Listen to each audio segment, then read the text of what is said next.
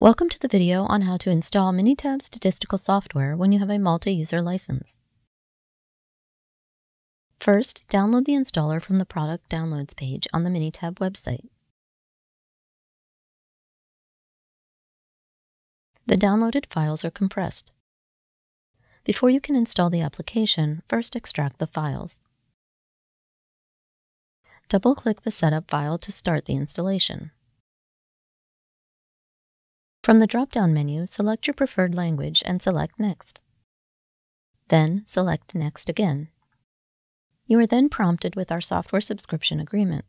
After you review the terms and scroll to the end, check to accept the terms. Then select Next. Select Activate with a license and select Next.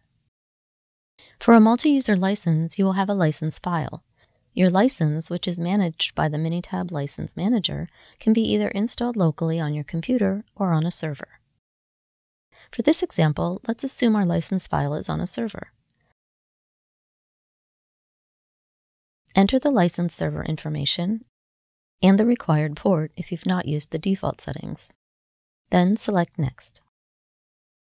On the next page, confirm the installation location or specify a different location. Select Next to continue. Select Install to proceed with the installation. Select Finish to complete the setup. For more information about our Minitab products, go to minitab.com.